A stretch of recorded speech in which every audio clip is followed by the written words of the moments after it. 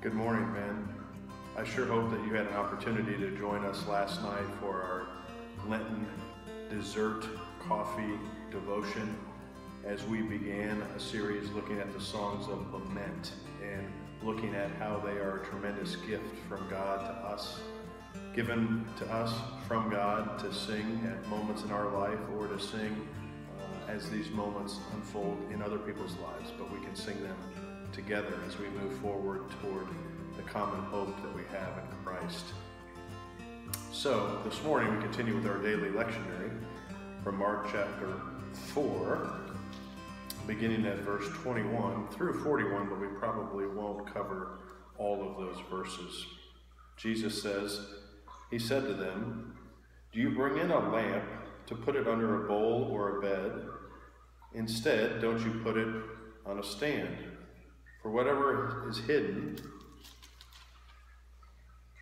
is meant to be disclosed, and whatever is concealed is meant to be brought out into the open. If anyone has ears to hear, let him hear. Consider carefully what you hear," he continued. "With the measure you use, it will be measured to you, and even more.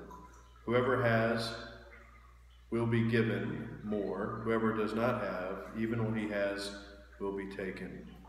And then the parable of the growing seed. He also said, "This is what the kingdom of God is like. A man scatters seed on the ground. Night and day, whether he sleeps or gets up, the seed sprouts and grows, though he does not know how.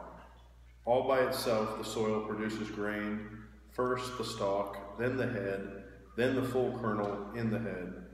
As soon as the grain is ripe, he puts the sickle to it, because the harvest has come." And then the final reading, parable of the mustard seed. "What shall we say the kingdom of God is like? Or what parable shall we use to describe it? It is like a mustard seed, which is the smallest seed you plant in the ground. Yet when planted, it grows and becomes the largest of all garden plants, with such big branches that birds of the air can perch in its shade." Jesus continues to tell us a little bit about the mystery of the gospel and how it continues to grow in our midst, and how sometimes we don't even see how it is that he is at work to make this gospel bear fruit in the lives of others, but he does, and we trust his work in that process. And so as we sow seed, we trust that the harvest from that seed will come through the work of God and his Spirit working in and with and through the gospel in the life of those who hear this great word. Men, have a wonderful morning and a great day.